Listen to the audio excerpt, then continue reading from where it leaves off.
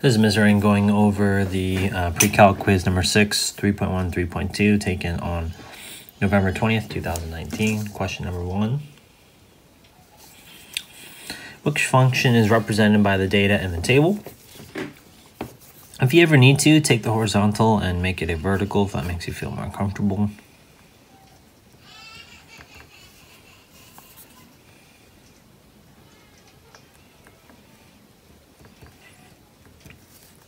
If you notice the x values are adding by 1.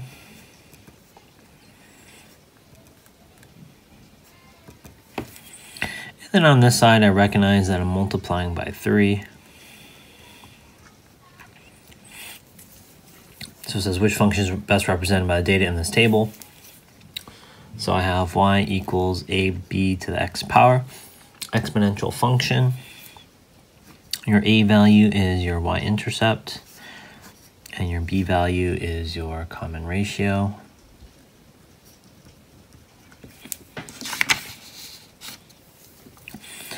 So my y-intercept is 0, 1. My b value is 3 here, my common ratio to the x power. So y equals 3 to the x power. My answer is going to be choice B.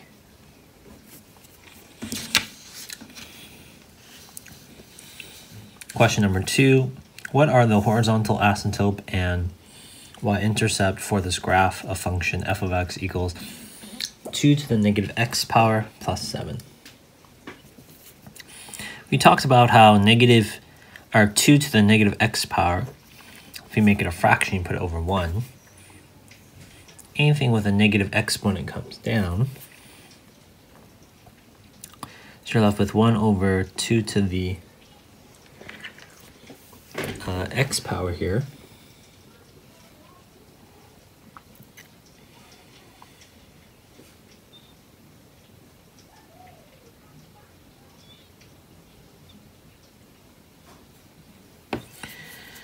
And essentially what you have here is 1 over 2 to the x power.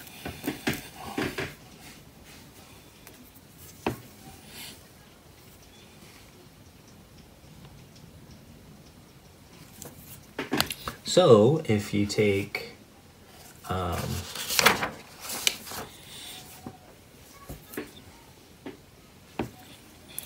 your table of values here and you're thinking about what's happening to our graph graphically,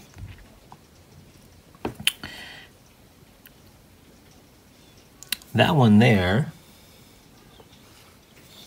is being reflected over the y-axis, and positive 7 shows you it's being shifted up 7 units. So if you normally have a graph,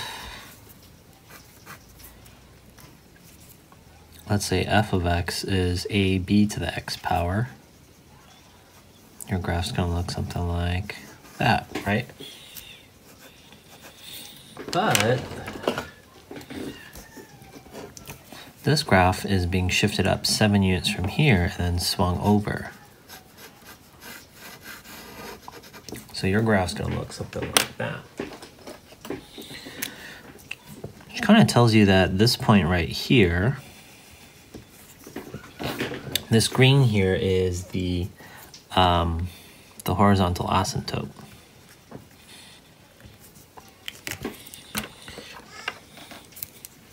Remember, the plus d value is essentially your horizontal asymptote. So that would be the plus 7.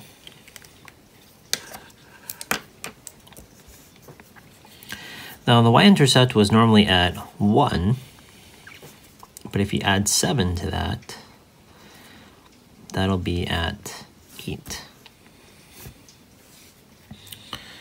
So your choice is going to be C. And if you put that into your calculator,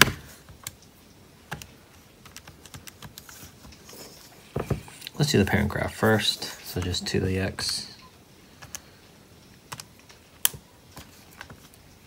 and 2 to the negative x plus 7.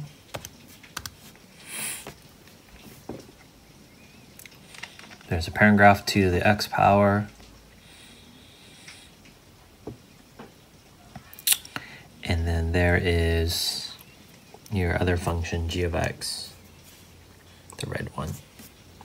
So you can see how it's been shifted up 7 units and then spun around the y-axis. Question number 3. Which function is best represented by this graph? And you have 4 choices here.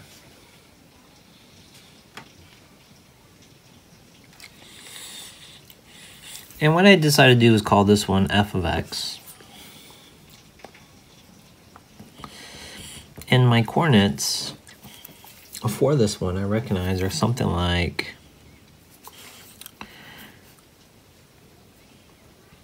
these are some very easy coordinates to kind of pick up. So 0, negative 1.5, 1, 0, 2, 1, and then right 3, up 3.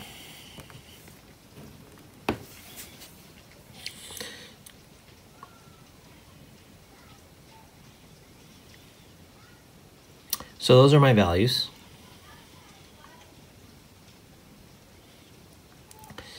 And let's make it green.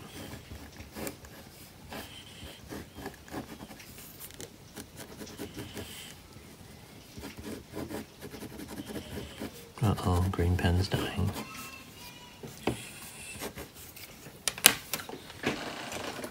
And then let's make the parent one g of x.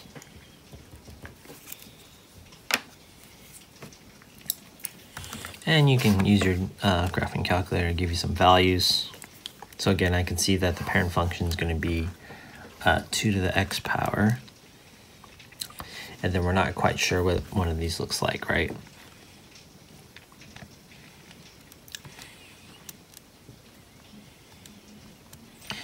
And what you can do is you can actually plug in all of these.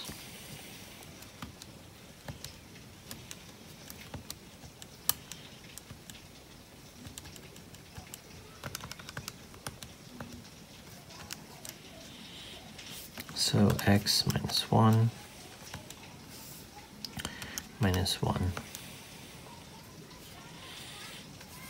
2 to the x plus 1 minus 1,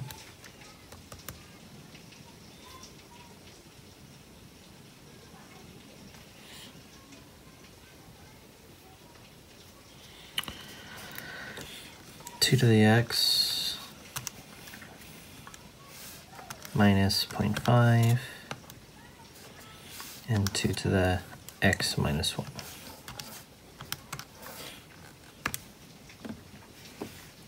So here's the parent graph.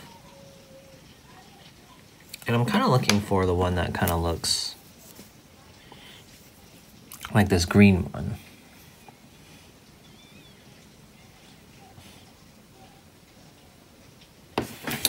So if you graph the parent function, let's go ahead and do that while it's loading up all of those. 2 to the 0 power, put in 0, that would be 1, 2, 4, and 8. So I graph that 0, 1, 1, 2, 2, 4, and then 3 somewhere way up there.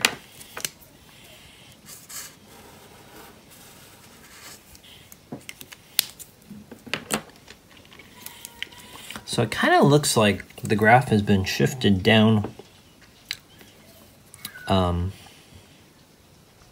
unit, not half of a unit, so I like those two. This one maybe not so. And then from the yellow, it looks like it's being shifted to the right 1 unit. So shifted right 1 unit looks like this one, x, a little bit hard to see, but x minus 1, so shifted. Right, and this one is down 1. So that's what the graph looks like. So that'd be choice A. And then you can even test the values. If you put in 0 here, 0 minus 1 is -1. 2 to the -1 power is 1/2. 1/2 minus 1 equals -1/2. 1. 1 minus 1 is 0. 2 to the 0 power is 1. 1 minus 1 is 0. 2 minus 1 is 1. 2 to the 1 power is 2. 2 minus 1 is 1. And then 3 minus 1 gives you 2. 2 to the second power equals 4. 4 minus 1 equals 3. And if you're in this table of values here, you can find the graph that actually matches the one that you have, 0, -1/2, 0, 1, and 3. So that would be the red choice, which would be A. Number 4.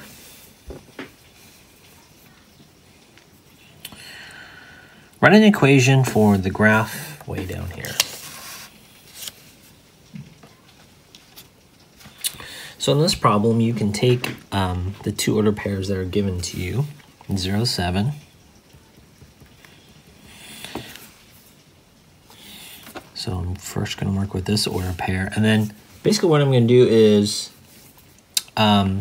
because my 2 points are not consecutive, we can use systems to solve that.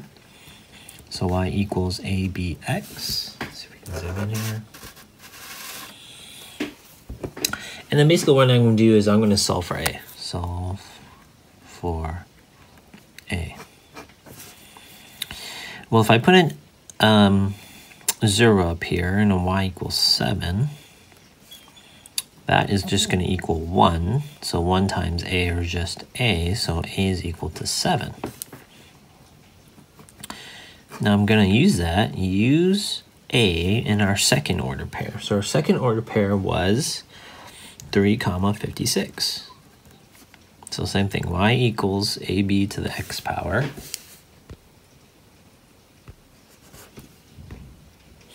Substitute in my values, 56 is y. Now I can use my a value of 7 here. For this one right there. So that gives me 7b, and then my x value is 3. And then here I can just solve for b, and then I have an a and a b, and I can write an equation. Let's write that, solve for b. So I'm going to divide by 7. That gives me a equals b to the third power. To get rid of the power of 3, I'm going to take a radical or the cube root of 8. Three identical numbers that equal 8 is 2. So now I have b equals 2. And the third thing I can do is write an equation, y equals abx.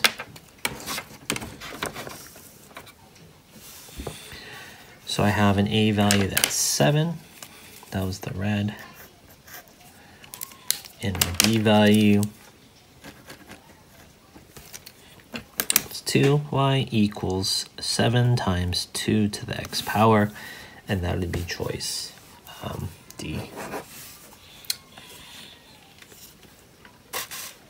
So for multiple choice, that would be 8 points, and then 2 points for name and period. All right, question number 5. State the transformations from its parent graph y equals 2 to the x power. Okay, see if I can help you color code this. I see that one there. And so basically the first observation is you have an negative sign in front. This is going to reflect over the x-axis.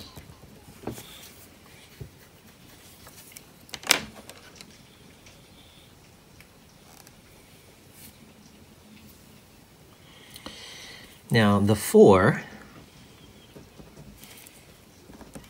that 4 there is an A value. And that basically means you're going to have a vertical stretch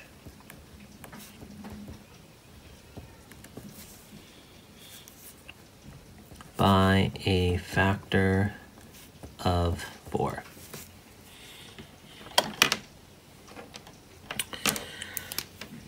Okay, here you have the plus 3. So the third thing we have to do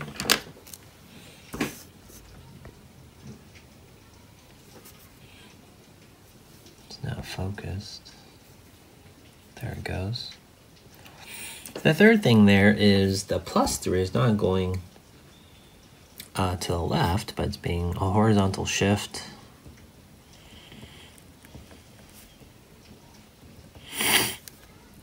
Three units left. And I have a silly phrase that can help you. Add to X, go west. West is left. And then the last one is your D value. So if you need to, you can always write these right above it. A 2 to the bx minus c plus d, something like that. And there's your letters. And then the d value is a vertical shift 1 unit up. And that's the second part of my silly phrase. Add to y, go high. And how that works is if you just cover all that up, you'll see that you're adding to y. So that means you're being shifted up on you. So 4 characteristics for that problem for the transformations for number 5.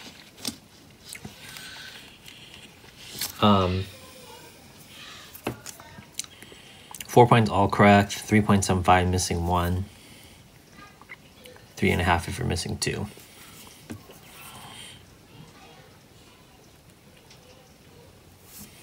Something like that.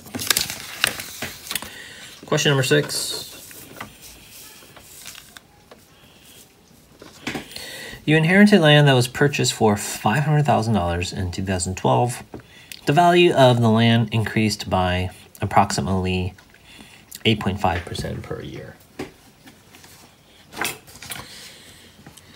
Determine the equation that models the land, value of the land. We can use something like P of t equals, well, you don't have to use population ones, but. And the big idea is that basically what these look like is a exponential function, y equals a b to the x power, right? So purchase for $500,000 is going to be my initial.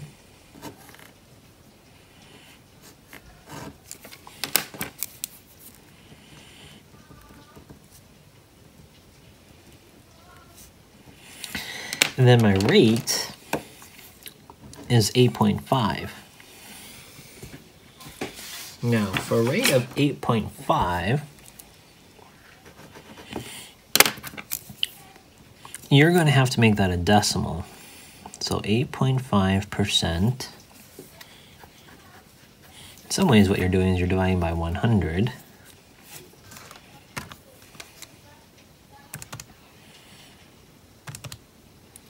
So 8.5 divided by 100 gives you a decimal 0.085. And essentially what you're doing is you're adding that to 1. So 1.085 is the same thing as saying it's increased by 8.5% a year. And then we don't have a t value. Now, if you wrote something like y equals 500,000 times 1.085 to the x power, totally acceptable. Question 1b. How is the approximate value of the land in the year? What is? That would have been better. What is the approximate value of the land in the year 2020? So for time, we need to think about from 2020 from 2012. So that gives me 8.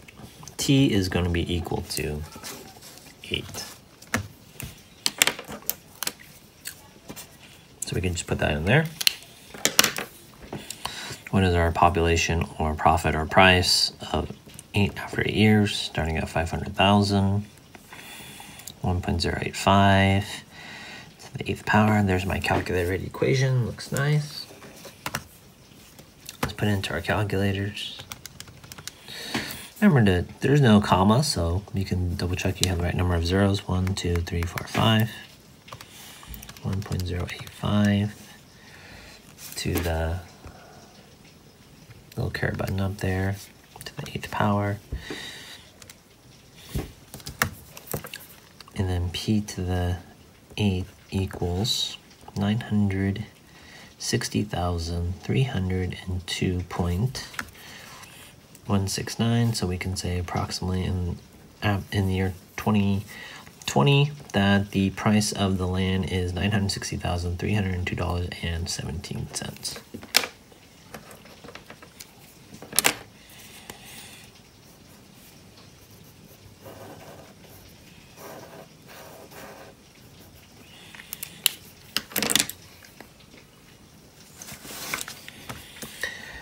C. When will the land be worth $1,500,000? Support your answer with a graph.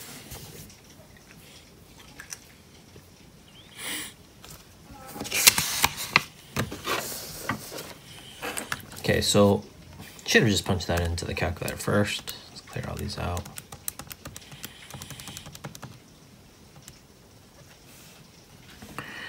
$500,000.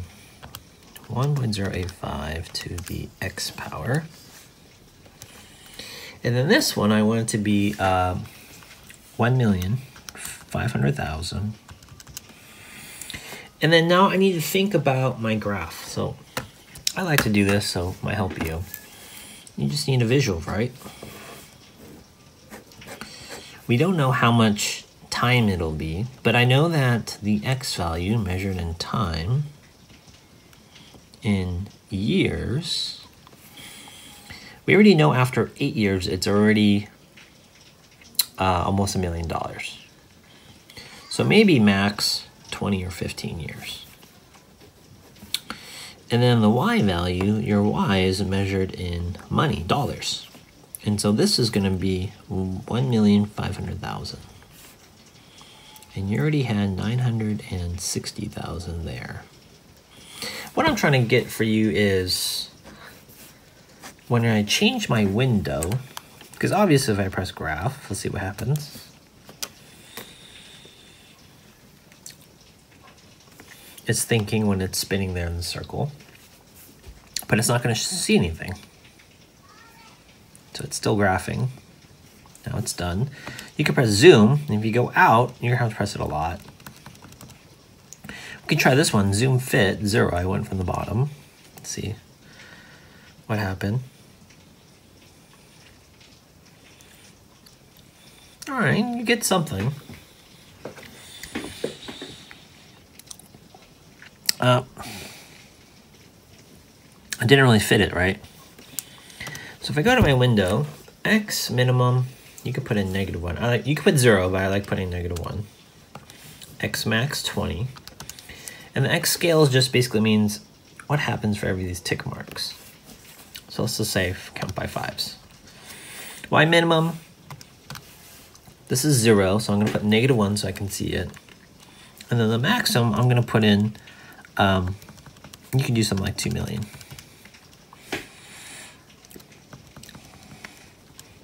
Because I know this is a constant, so that graph's just going to come out way over there. Just double checking my zeros, and then we can press graph. Here is our function. starting at 500,000, growing exponentially. This is when is it going to be 1.5 million. And so basically what we're doing is we're looking for the intersection. Let's write that. Find intersection of basically this equation. 1,500,000 equals 960,302.17. Oh, that's not right. 500,000 to the 1.085 to the 8th power.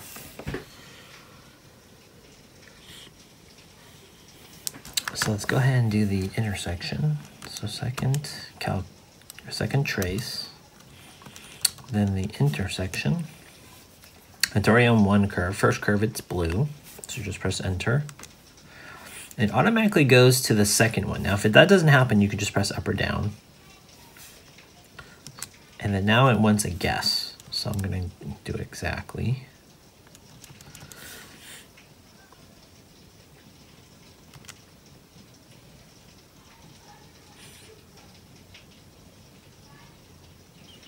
And it gives me a time of approximately 13.47 years.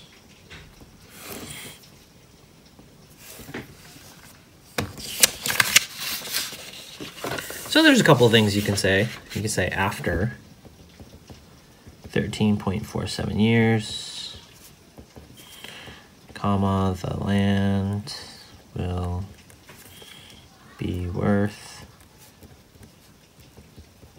$1,500,000. Or I think super more accurate is when will the land, you can just add 13.47 to 2020. So you can say the land will be worth $1,500,000 between the year. So 13.47 plus 2020 gives me 2012, sorry. That would be 2025 and 2026.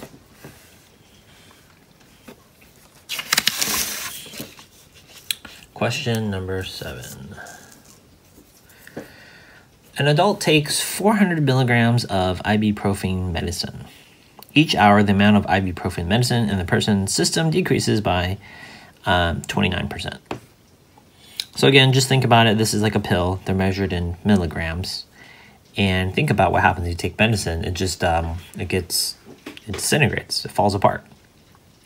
So it tells you decreases by 29%. Write a function of the medicine in terms of time. So M of t is, now if you need to, you can write a formula that can help you. The starting point is 400 milligrams. And my rate is not 29 or 0.29. Remember, it's less than 100%. So you're going to subtract from 100, and this will give me 71%. It's really, so kind of like, you know, Black Friday sales are coming up and things like that. So instead of saying you get 29% off, really you're paying 71% of the original. And then that just is 0.71. So 0.71 is my rate. And then t is amount of time. How much ibuprofen is left after 6 hours? 6 hours is a measurement of time. So we can just put all that into t, right? So I'm going to get m of 6 equals 400.71 to the 6th power. So there's your calculated equation. And this time, I'm going to put that into my equals, because I'm going to have to graph it later and get table values anyway, so why not just save ourselves some time. 400, I'm going to put in the function 0.71, the x power, and I could just put it in there. go back to my table and go down to 6. Or you can just put that into the home screen. So after 6 hours, we should have about 51.24 milligrams of ibuprofen in their body.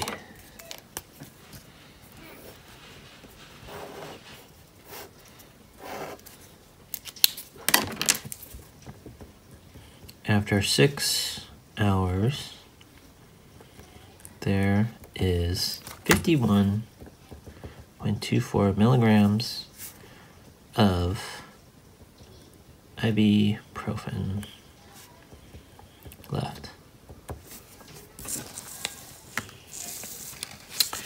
Question number 7. Complete a table of values. So you can just, we already had it. Now, think about this. In my table of values, I'm probably not going to use the negative numbers because you just had a pill that's 400. So can you go backwards in time? An hour before it was growing? So the negative numbers actually don't make sense in this problem. That's why in exponentials, you really think about it, we're only in quadrant 1. The graph in D is in quadrant 1 because you only have positive time. So I'm just going to write those down. 0, 1, 2, 3, 4, 400, and then 284, 201.64, 143.16, 101.65. And if you want to, you can go down to what we just had. So 72.164 and then 51.24 after 6 hours. Then let's make a graph. And make sure to label it. So this is my y-axis, and the y's are essentially your amount of milligrams. Let's write that. Amount of ibuprofen measured in milligrams. And I'm going to start off by, let's see if we can count this, 100, 200, 300, and 400. And then my x-axis is time, and its unit of measurement is hours. So we can do something like 1, 2, 3, 4, 5, 6.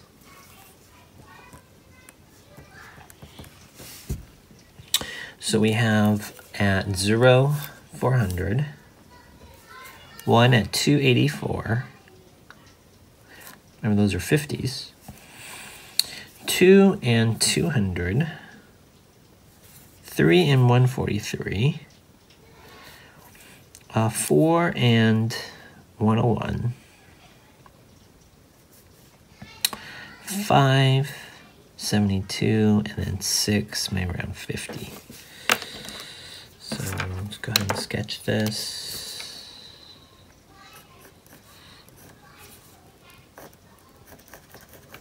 Should be curved.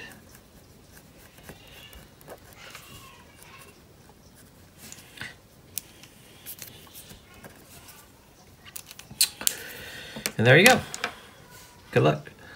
Math. Say it again. Our math.